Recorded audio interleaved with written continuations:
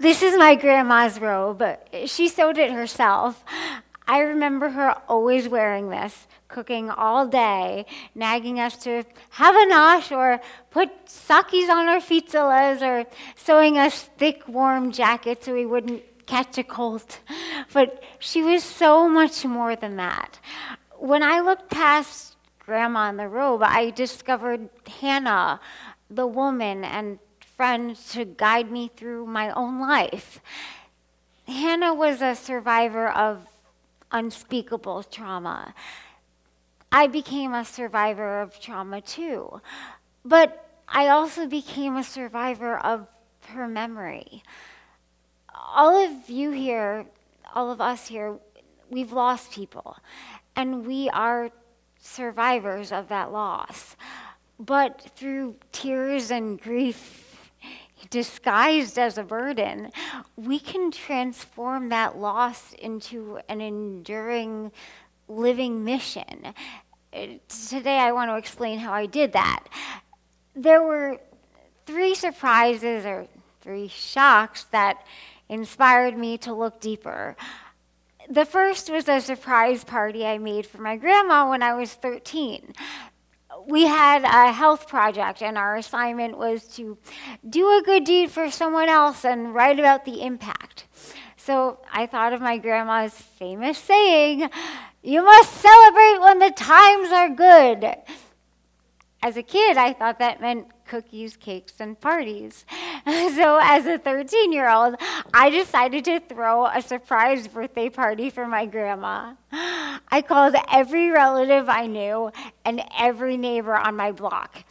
Hannah Stochel was everyone's grandma.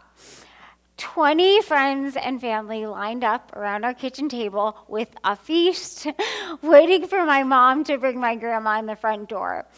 I couldn't wait to see the look on her face. All right, everyone. 1, 2, happy birthday to Emil. I'm sorry, I cannot. I stood in really close to her tiny brown eyes, and I zoomed in on a tear. My friends, I feel bad that my friends aren't here to celebrate with me. They all died in the war, and I asked God, why me?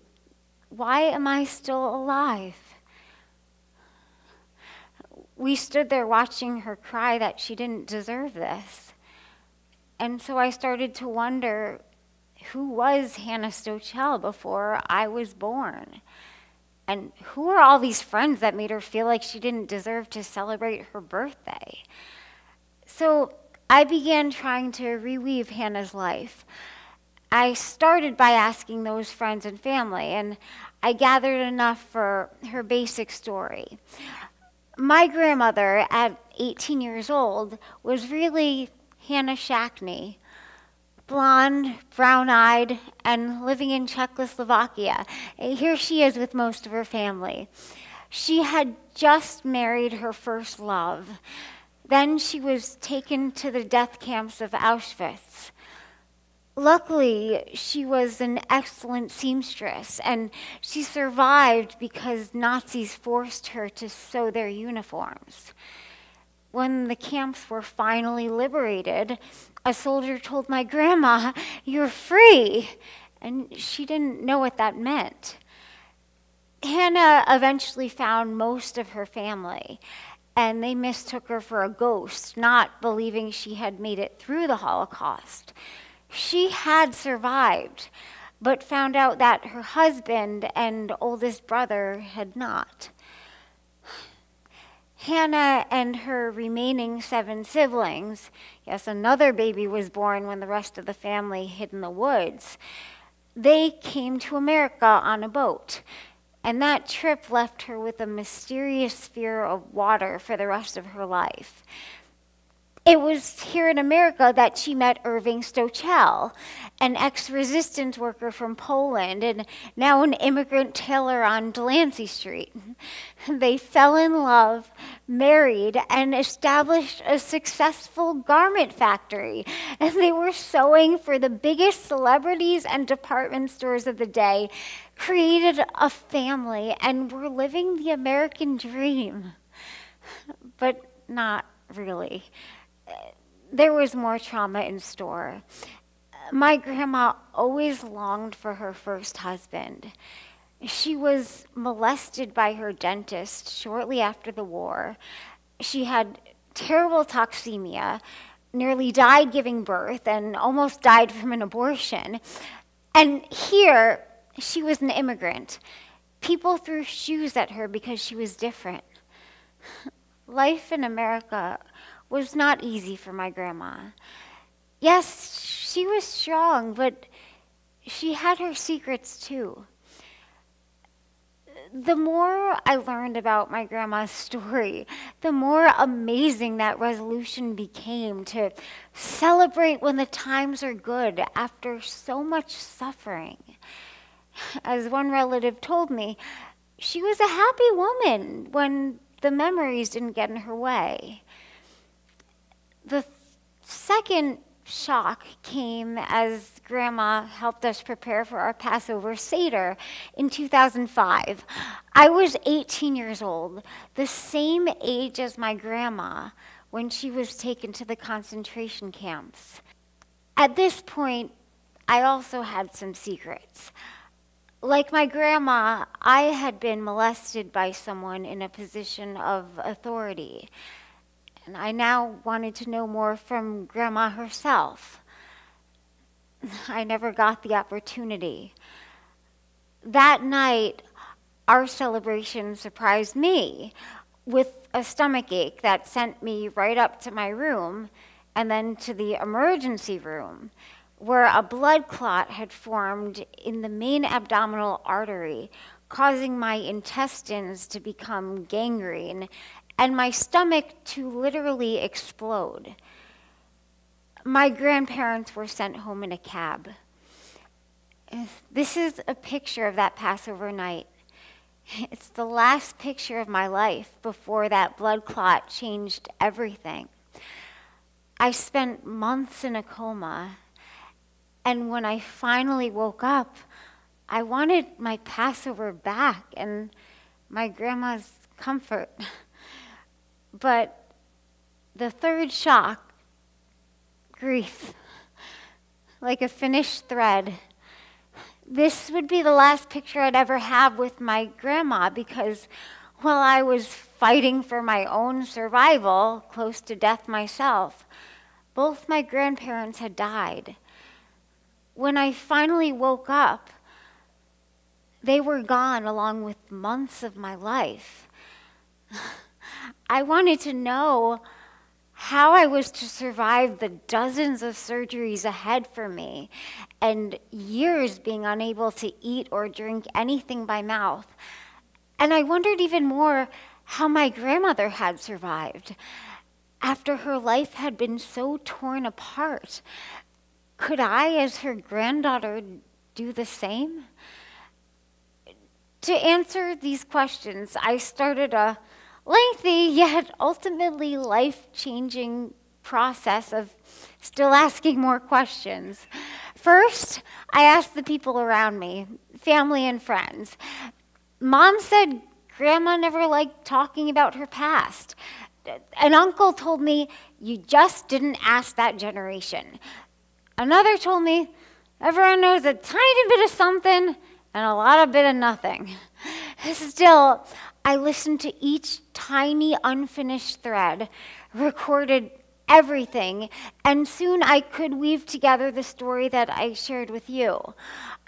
Second, I researched online. I searched for dates, records, Holocaust timelines, life in Brooklyn for immigrants after the war. I watched documentaries, contacted libraries, searched through archives for newspapers from that time. Two of the many things I found, This is a record of Hannah's U.S. residency, and this is a record of the transport to the death camp. These kinds of facts help jog the memory of those who knew my grandma. For example, finding the old address of a Brooklyn diner where my mom grew up was what made her remember the shoes being thrown at my grandma. Finding more information on Grandma's sewing business led to stories about what working in the factory was like for her. Every hard fact unraveled more of Hannah's threads, and we're slowly turning the fear of losing my grandma into the joy of preserving her story. Third, I embraced oral history and sought out people outside my circle and recorded their memories. I tracked down 3 generations of relatives in 7 different countries. Facebook helped me with that. I conducted hours of interviews and transcribed hundreds of pages. I dug for history and came up with something even more valuable: memory. I found my great Uncle Morris, Hannah's younger brother, through Facebook, and I was told that he couldn't tell me anything. All he does is play bridge in Florida. But I was patient and persistent, knowing that our bodies store things that we might not think we remember. So at first, all Morris told me was this: "Hi, Amy, I don't remember much, just her delicious lemon bars, which still make me drool. She was a great baker, sewer, and I owe her for my wonderful fashion tastes. She was the family's right arm." But the more he started talking about her lemon bars, he started talking about my grandma's first husband, and then watching their older brother being taken to the death camps after shouting, "Take me instead," to save the rest of his family. He also recalled how my grandma had risked her own life every night in the holding camps to sew extra fabric for her younger sister. In these untold stories, I found the strength that I had been seeking all along and the lessons I needed to learn from my grandma. I kept at it. Morris sent me hours of voicemails, and I typed up 300 pages of stories from the man who didn't remember anything. Morris also told me, "Amy, your grandmother always loved me and made me feel important. She gave me the confidence that I've always had." I knew that Grandma had given me that confidence too, and I too could change my darkness to light.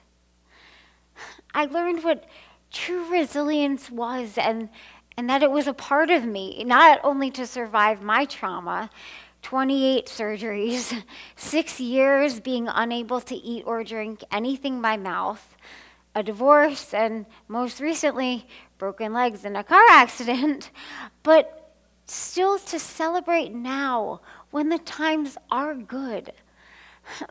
My grandmother picked up pieces of her new world, and she created a life tapestry much different than the one she hoped to live, but still very beautiful. These 3 steps, talking to people, researching, and recording oral memories, helped me recover my grandma and help the survivors in my own family find their own strength as they started to remember their own stories. Eventually, Morris's lemon bar anecdotes turned into the greatest lesson I needed to learn as a survivor of Hannah's memory.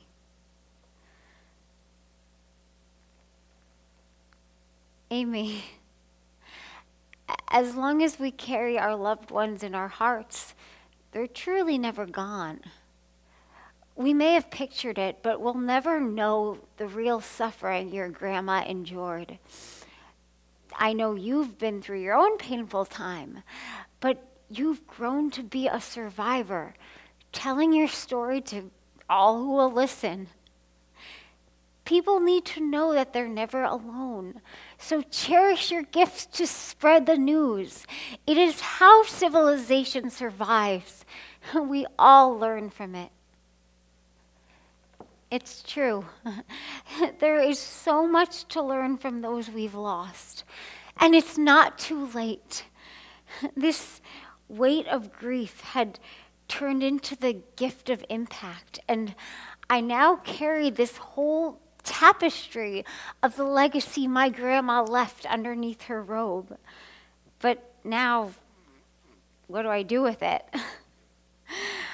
I rewove Hannah's story and created documentary theater in a play I called Fibers, sharing every thread of her story so audiences could take their own lessons from my grandma's story.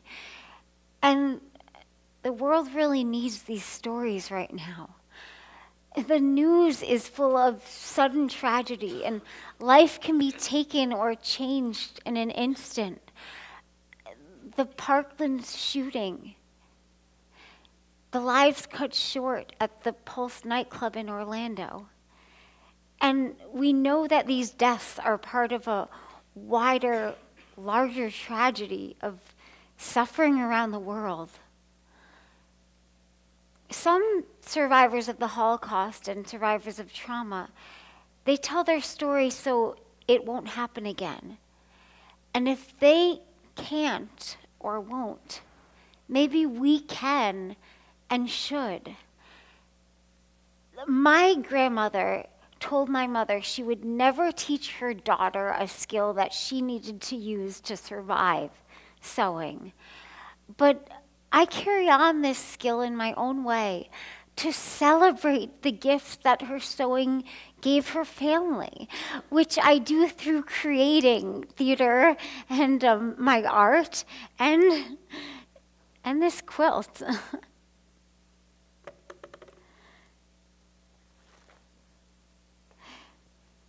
You too can carry the lessons that you've lost from someone and make the world a better place. That's your and it's our responsibility as survivors. So go ahead and think about someone you've lost, whose life you want to carry with you. Learn their story, tell their story, and together we can all move forward, reweaving loss into memory that carries on and makes an impact. Thank you.